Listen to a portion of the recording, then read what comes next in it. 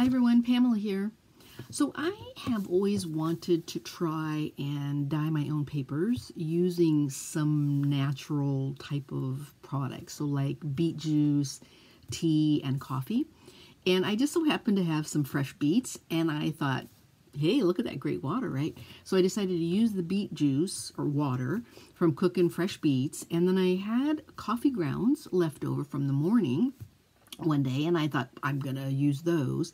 And then I did take a cup of tea, and what I did is I had 1 cup of water and I heated it and put 5 bags of tea, and it was just regular, Lipton brown tea in there. And then I kind of let everything cool, and you'll see in the little demo video thing, I just used little plastic containers. Now I did this in my kitchen, and the one thing is I really thought about setting up my whole entire filming system. And then I got lazy and I just put my camera that I use, which is on my iPad, I just kind of like put that off to the side. So the lighting isn't the best. And also this is right around the time my husband had his hospital incident. And so I had to stay close and my studio was outside. So I just wanted to kind of stay near where the bedroom was and so I could kind of listen. So anyways, enough of that. The reason why I'm popping in before the video is I wanted to talk to you a little bit about what I used for blotting paper, because you can really use any kind of containers you want to, dip your papers into. And I just used, I'll show you one of them here. I just used, little squares, for the demo. And then you'll see at the end of the video, I kind of show you the results. And one thing I want to share with you, it wasn't the results that I expected. That beet juice looked so rich, and red. And in the end, when everything completely dried several days later, like some of the watercolor paper, there was nothing. There was no color. So yes, I was a little disappointed. And I realized, it's the amount of water that you have to the dye, that's coming out. So that's why the tea items kind of seemed a little more intense. And the coffee, I'm literally, grinding it in. But the beet juice or water was kind of like, it was a great big pan of beet water. So, I think that's why. Too much water, not enough, color from the beets. But anyways, back to the blotter paper. I just went to the dollar store and I got one of these. Now, I hope you guys can see this, pretty big. It's a color pad for like kids. It's an art pad. And when you use this, these pages in here, let me open this a little bit like this. When you use this, it's kind of like almost like a butcher paper. So, if you had butcher paper, you could do that. But I just found this to be much easier because you can literally put your stuff in here and then you lay the page down and you rub the page, and you'll see me do that in the video. So $1.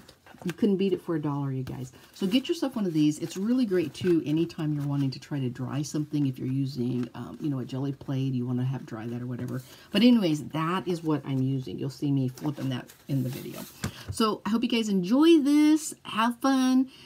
Hit me up, okay, on Facebook if you try this or if you have any suggestions. I am not a pro on dyeing paper.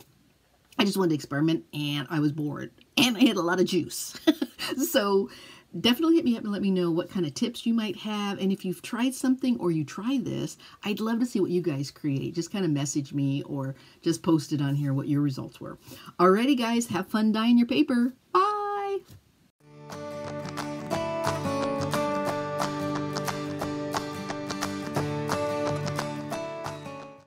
So I'm testing several different types of paper. This is a butcher paper.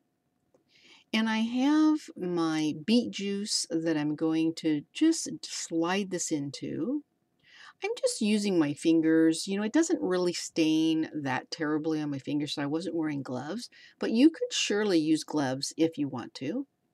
Then I have my tea. I did boil this with about 5 bags of tea. And then again, I'm just really trying to get this all soaked up in there. The butcher paper is a little bit thinner, and so I wanted to make sure it catches a few little air bubbles, but I wanted to make sure it was really well in there. And for the coffee grounds, I'm going to use a paper towel under there. Now, I could have just used, liquid coffee that I had left over, but I wanted to try the grounds and actually scrub them into the paper. These are just from this morning's coffee that I had left over, and I'll just work these into both sides of the paper. Once you have your paper completely covered, then you're going to want to lift it off and kind of use your fingers to flake off some of the loose grounds. I also found I had a little brush, like a butter brush that you would use in your kitchen, and that worked really well too, just for me to, flick some of those extra grounds off. So I'm going to lay the butcher paper on my blotter paper. And I'll do the same thing with the butcher paper that I put in the beet juice. One thing about these plastic containers that is great is you can always rub the edge of your paper along the plastic top, and that helps you remove any excess liquids. This is the tea on the butcher paper. And I'll just leave these here inside of my blotter paper while they dry, and I'll just continue on all the other papers that we're going to be experimenting with.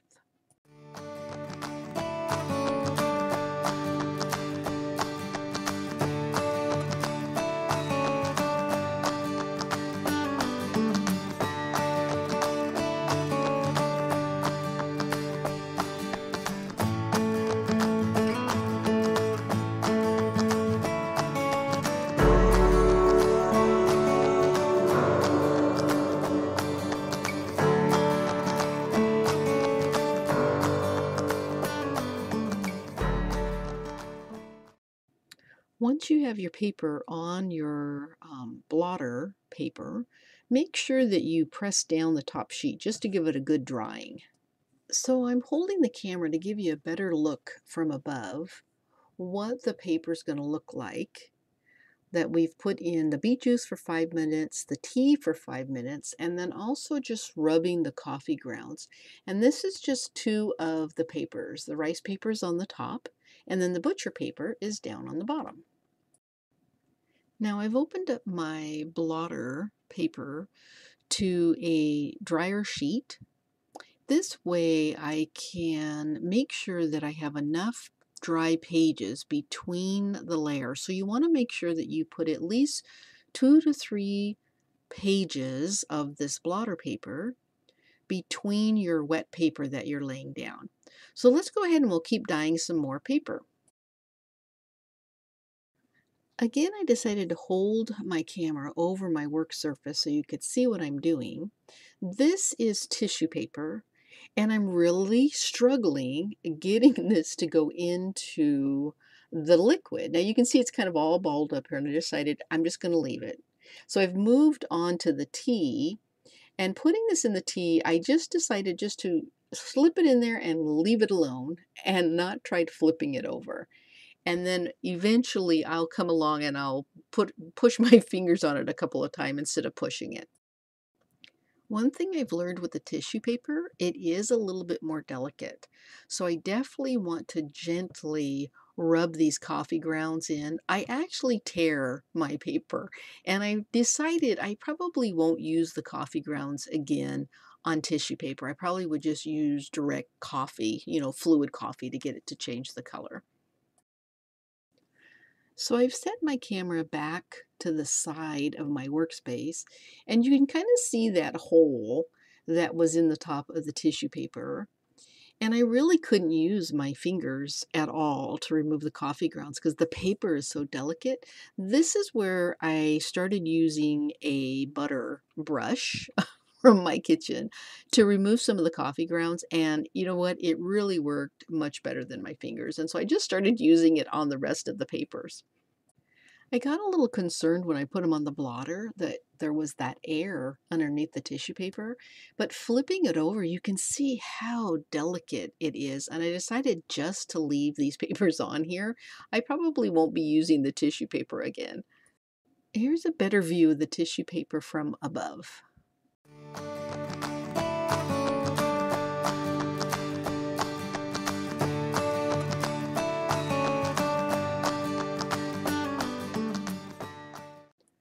I tried the same three liquids on just regular cardstock. This is something that you could get, at your local store. It isn't really heavy cardstock, so I put it into the beet juice.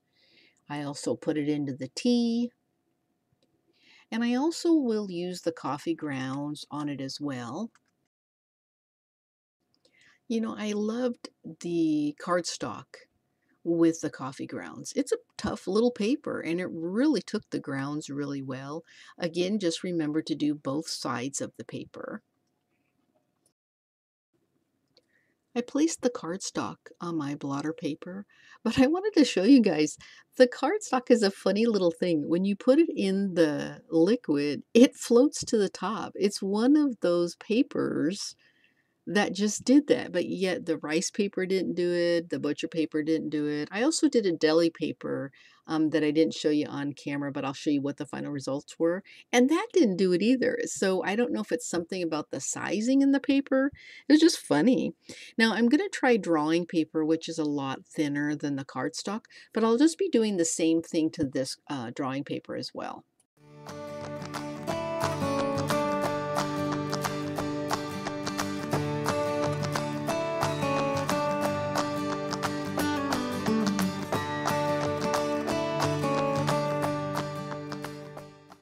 I really loved how the tea liquid looked on the drawing paper, but I'll be honest with you, wait till you guys see in the end. When they dried so light.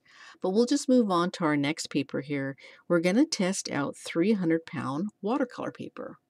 And just remember, when you have one sheet of your blotting paper filled, you want to put over your dry layers and really give it a good rub to try to soak up as much of the liquid as you can.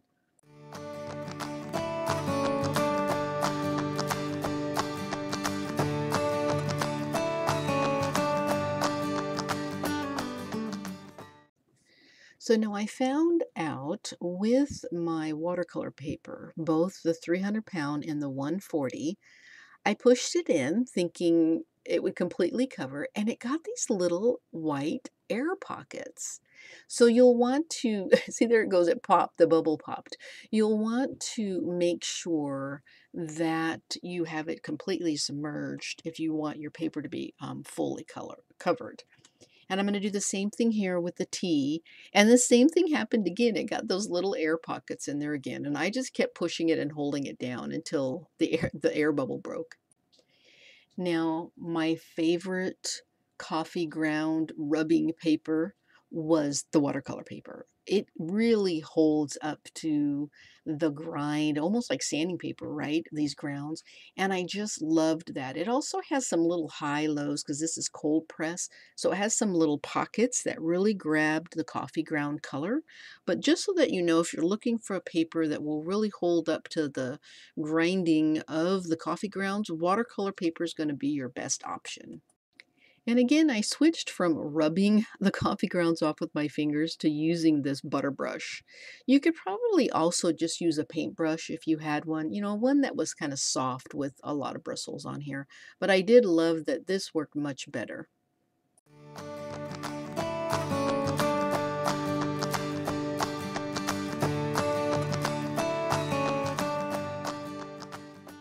I found that the 140-pound watercolor paper worked just as well as the 300-pound.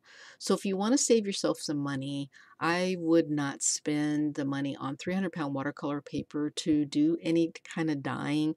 They both took the color roughly the same and they both reacted the same way in the liquid.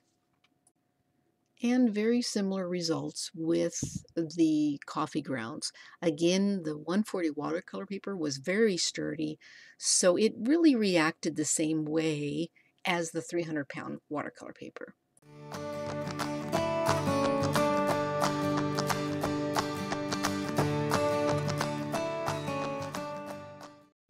Now, one of the last papers I decided to try was paper towel. But I realized here I'd been using a paper towel all this time with the coffee grounds, so I really already had some of that color embedded in the paper towel.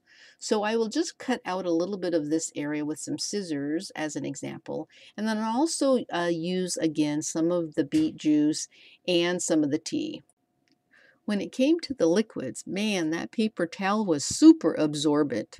Kind of sounds like a commercial, doesn't it? So that's one thing to remember when you're using a paper towel. Just be really careful that it doesn't tear on you. My goodness, look how rich the color is in this paper towel. But again, I have to be totally honest with you guys. In the end, when it dried, it just wasn't as bright. I just got really excited thinking, oh my gosh, look how bright it is. So I'll show you guys here in a little bit what the results were of dyeing all these different types of papers. And I did let them dry about 2 full days before I actually took them out of the blotter paper.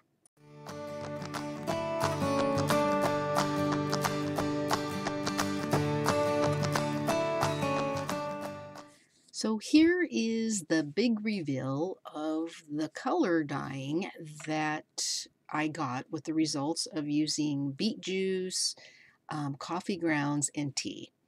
I was totally blown away that after about 2 to 3 days of drying, some of the papers had no color at all.